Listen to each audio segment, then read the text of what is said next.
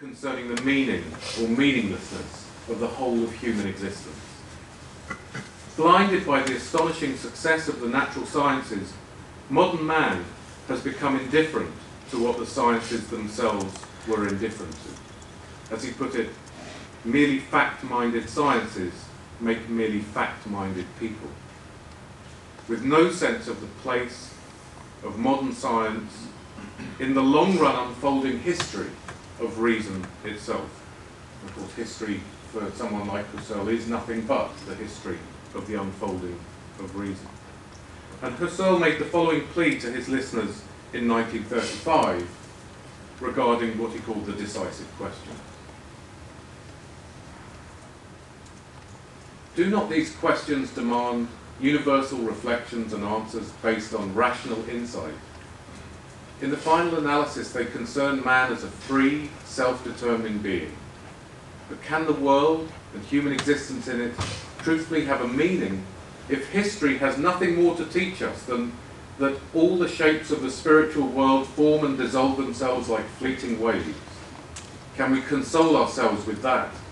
Can we live in this world where historical occurrence is nothing but an unending concatenation of illusory progress and bitter disappointment?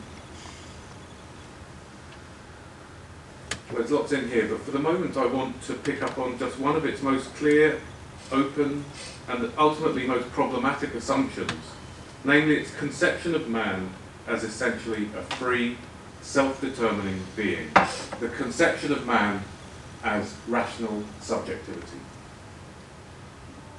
That conception of human life is not one among others. Indeed, it's the conception that informs the very sciences that so obsess modern man.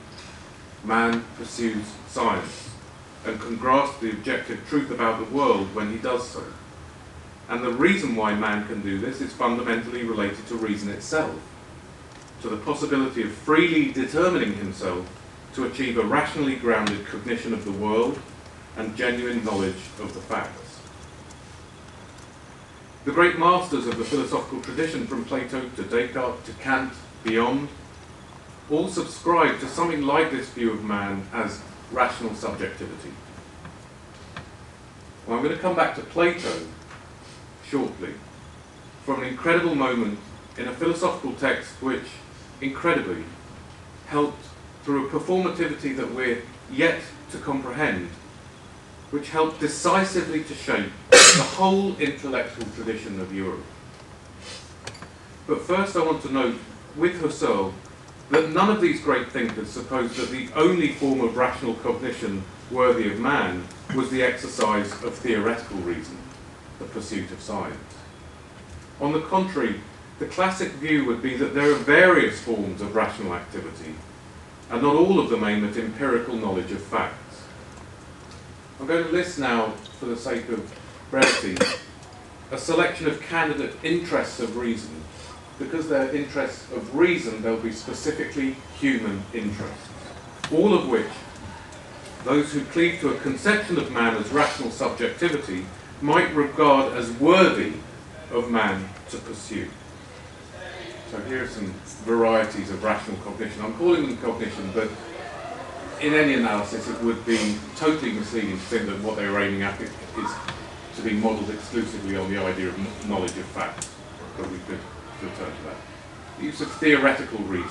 Here we have the science case, rational cognition of the world leading to knowledge.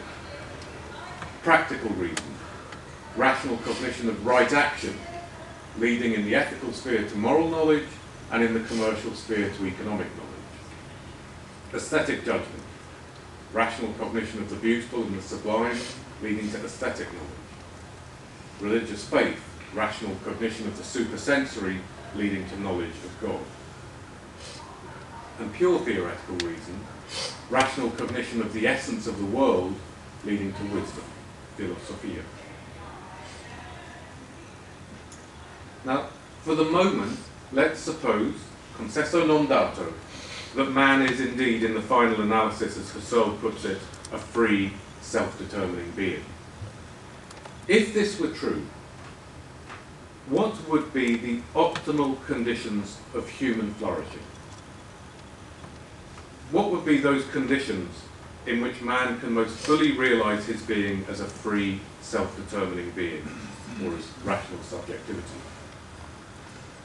Are these questions capable of being given answers based on rational insight, as Husserl supposes?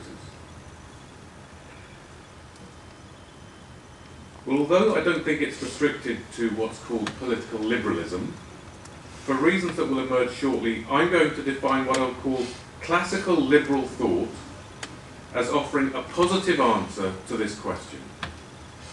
The classical liberal response to Husserl's worries that I'm envisaging pass through 3 steps. The first step is that a satisfactory account of the conditions of human flourishing must acknowledge the varieties of rational cognition just outlined. Or to put it differently, classical liberal political thought aims to optimize opportunities for free performance in different domains of human life connected to the different interests of reason. And these domains of human life we can now map on to these varieties of rational cognition. I'll call them domains of devotion. There would be a theoretical domain, that part of your life lived in devotion to knowledge and wisdom. So that would take in the pure theoretical reason as well. Knowledge, and on the classical conception, this would be conceived in terms of an opposition between knowledge and ignorance. In the economic domain, that part of life lived in devotion to wealth creation. Here the governing distinction was between profitability and non-profitability. The political domain, that part of life lived in devotion to a community.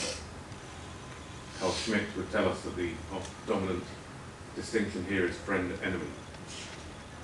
The spiritual domain, that part of life lived in devotion to God, perhaps fundamentally a matter of good and evil. The artistic domain, that part of life lived in devotion to beauty, distinction between the beautiful and the ugly. And finally, a domestic domain, that part of life lived in devotion to family, love and hate. Now the first 5 of these, or all but the bottom, to say, are domains that are usually regarded as part of the public sphere. The last is the private sphere. Classical liberal thought has been, we should note, distinctively gendered, as indeed my discussion up to this point has clearly shown, distinctively gendered with respect to the analysis of rational subjectivity. Women's proper interests are supposed to belong almost exclusively to the private sphere. The second step in the classic liberal response is that political power should aim to organise the social world in such a way that each person's capacity freely to perform, if and where proper, in each of these domains is optimised. One can imagine the classical liberal seeing all sorts of conflicts there, all sorts of trade-offs, efforts to strike a balance between incommensurable ambitions and desires, and the sacrifices one might have to make in pursuit of one's chosen interests. There'll also be questions about what assistance in all this should be provided for by the state, what can be left to an individual or collective initiative beyond the state, perhaps with state regulation, but without state ownership. And then a third step for the classic liberal is that history is the movement of increasing success in realising such a society. It's the movement of the emancipation of rational subjectivity. Husserl's remarks about the worldview of modern man suggest that what I'm calling the classical liberal view is in crisis.